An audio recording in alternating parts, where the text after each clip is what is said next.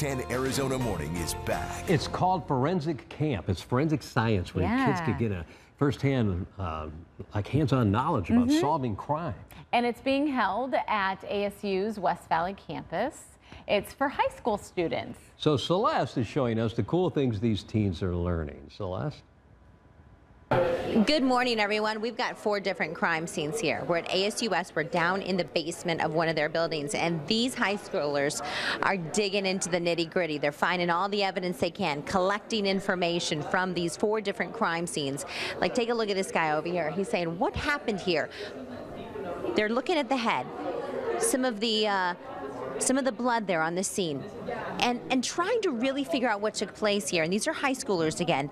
We're at ASU West campus. Now tell me, what are you writing down? To give me an idea of your notes here. Okay, so far we have a gunshot to the head. We don't know exactly if the gunshot, came from here to the right temple, or from here to there, because there is bloody glass, and he could have cracked a vase or a beer bottle over his head afterwards. Okay.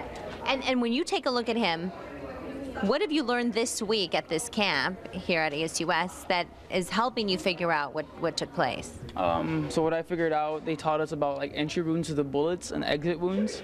So obviously you can see on this side over here, it's a more entry wound because it's more clean cut, and this would be the exit wound because it's more like bigger and a blasting. Okay. So that's really helping us, depending, showing us like how he was killed and what killed him. What's your name? My name's Isaac Abasta. Nice work. And your name? My name's Danielle Gonzalez. Wonderful work. All right, let's take a look at some of the other crime scenes they have here. Some of these students that they're working on. Now again, there's 4 different ones. As they delve into the details here, give me an idea of what you think happened to this guy or gal. So looking here, we believe that our victim was probably on drugs, as we found a bag of cocaine right next to him. He also has multiple stab wounds to the chest, but one of the interesting things is that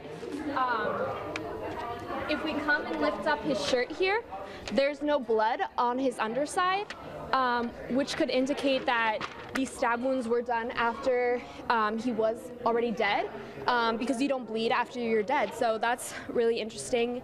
But we do believe he's in a pub, and it was probably part of a drug deal. So what high school do you go to? I go to Scottsdale Prep. Scottsdale Prep. And yes. So do you want to become a detective? Do you want to get into police work? Yeah, I'm really interested in working in behavioral analysis in the FBI. Oh, wonderful. Good for you. You guys are doing an awesome job here.